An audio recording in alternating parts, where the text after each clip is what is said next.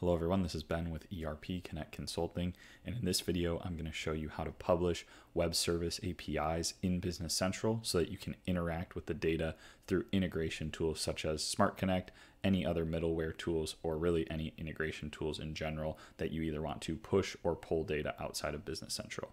We'll use Smart Connect as our example today, and we'll try to interface with the customer page inside of Business Central. So if I was in Smart Connect and I wanted to access that service, if I click Add Service and just start typing in customers, you'll notice I have options like customer ledger entries and customer card Excel. These are just the out-of-box web services that are published. Typically, anytime you are either pushing or pulling data from Business Central, you will need to publish the page that you're looking to access. So if I go into Business Central, for example, I would just find my web services page. You can find that through the search bar here by typing in web services and then clicking new.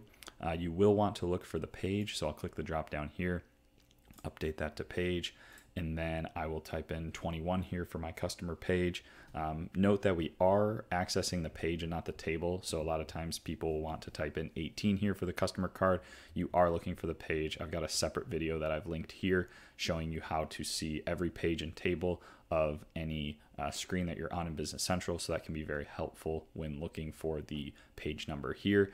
The last thing you'll need is a service name, so I can just call this customer table SC for Smart Connect, for example, and then I would hit the checkbox here to publish it, and then you'll notice my API string gets populated here.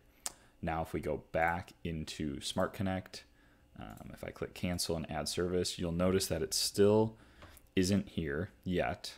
If I click cancel, I will need to refresh the service list. A lot of integration tools have similar options, but once I refresh the service list, it should be accessible within my services. So if I go back here, type in customers again, you'll see that I've got that customer table SC.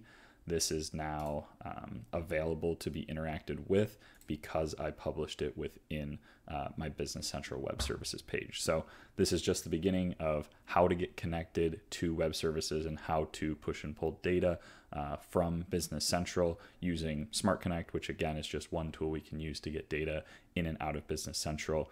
We really appreciate you watching the video today. There will be more to come. If you have any questions, please leave them in the comments.